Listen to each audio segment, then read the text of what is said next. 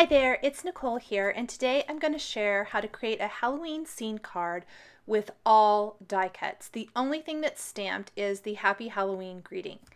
These are all die cuts from Lawn Fawn, and they are making this really fun, spooky scene.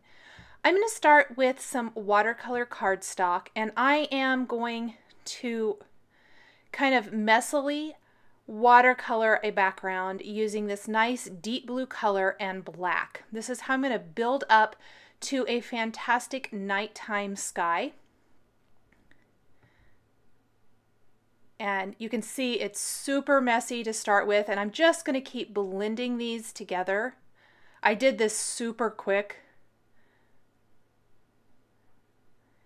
And it looks kind of messy, but once you keep blending and working those colors together, you can get some super amazing results. I'm going to blend in a little bit more here, more blue, add a little bit more water.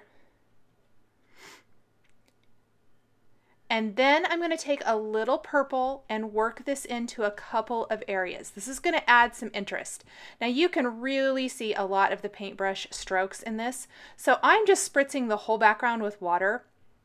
And what I let it do is I let it dry, air dry for a good little while without doing anything. I kind of liked the distressing that this created. It's a little too harsh right here, but I will fix that in just a little bit. After I've let it sit and it's not all the way dry, I can take a little bit of water to it and blend it out a little bit more. In fact, you can see it here. I have die cut a moon using the Lawn Fawn Sun and Moon dies. And I'm using the round moon, not the crescent moon.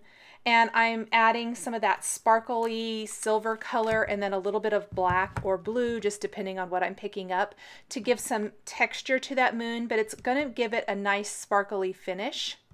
Then I did go back over my watercolor background and I kind of, with some water, blended that out a little bit. That's why it's not as harsh as it was. When it's completely dry, I die cut it with an outside in stitched rectangle to give it a little definition. And it's perfectly okay that the color doesn't go all the way to the edge. I purposely wanted it to appear to be a little messy. I've also pre-die cut lots of elements here to kind of cut down on the time for the video. I've got some birch trees out of black licorice cardstock. That's from the Birch Trees dies. These work great for so many different projects, whether it be holiday themed, winter themed, Halloween themed, fall themed. I just love these dies, and I can see that they're going to get a lot of use. Then from the Scalloped treat box, I've got the two bats and the black cat, also die cut from black licorice cardstock. And then I'm going to be die cutting some other elements as well. Now, one of the things I did for the Scallop treat box when I did that a couple weeks ago is take the Wink of Stella clear glitter brush pin to the bats. I love that look so much that I wanted to replicate it for my card here. I'm going to have a couple bats against that awesome moon background. I'm also going to use the cute cobweb. I had a viewer ask if I would use the cute cobweb die cut from Vellum, and I thought it was such a fantastic idea that I am doing that for this card here. So from the cute cobweb stamp set, or die set rather, I'm using the cobweb piece and then the hanging spider. I am adding adhesive to the back of my pieces with the Xyron sticker maker. For the vellum especially, and especially these delicate vellum pieces, it makes it really easy to attach these to my background. I'm going to start building my scene by adding that cute cobweb up in the top right corner of my background. And at this point, I think it's really hard to see how that sky is going to work into the Halloween scene. But once I've laid down my spider web, I'm going to build the background up with some trees and the moon. And you can kind of start to see how it's going to have that awesome spooky Halloween vibe to it. This is definitely a little darker, especially for using something cutesy like Lawn Fawn. I tend to gravitate towards a little bit more of the darker themes for Halloween, so I like to try to find ways to use products maybe a little bit differently than they were intended. I'm die cutting the picket fence border, also die cut from black cardstock. I'm going to trim that down so it fits my background, and then I want it to be popped up just a little bit, and that's going to take a little bit of effort. I probably could have adhered this to some fun foam using Stick-It, the black cardstock, and then die cut the whole thing with the picket fence die. Since I didn't, I'm going to use some foam squares. Now the great thing about these particular foam squares, especially for a spooky scene that has black, a lot of black in it, these foam squares from Scrapbook Adhesives are all black. So you're not going to see any white foam at all. So even though it took a little bit of effort and I had to trim them into thirds, the larger squares into thirds, I think it's worth it for this because even from the side angle, you aren't going to see any white foam. Now, to go with this, I want the cat to be walking along the top of the picket fence. So I'm adding some foam adhesive to the back of the cat, and I'll use some black pearl gems for the eyes on the cat, which I'll add here in a little bit. I also want to die cut a couple of spiders from the Cute Cobweb set.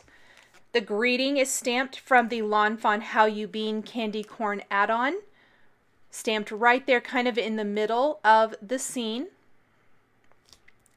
The two hanging spiders, I'm going to add faces to both of them also from this How You Bean Candy Corn add-on. There's 4 little faces in this, and since there's lots of different stamp sets from Lawn Fawn that have faces, so you could choose anything you want. Because I had this out to use the greeting, I went ahead and used faces from this, and I'm stamping faces on my spiders using Versamark ink. I will heat emboss those faces with some Lawn Fawn white embossing powder. Heat emboss that. Then run both of these spiders through my Xyron sticker maker. And I want to hang these from the trees to kind of finish off this whole spooky Halloween feeling card. I love that the little faces fit these spiders. I did this for one of my projects for the August Inspiration Week, and I really loved how it looked, so I went ahead and did it for these spiders as well. It's a little bottom heavy, even though there's stuff going on in the top part of the card. Hanging the spiders from more of the top half of the card design really helps kind of even out everything that's going on here. It balances the design, adds to that spooky feel, and is just super fun. I hope this card has inspired you to look at the dies that you have in your collection and maybe consider trying to create a card all out of die cuts. There are so many amazing ones out there now that it's super fun to try to find ways to create some awesome cards all out of dies.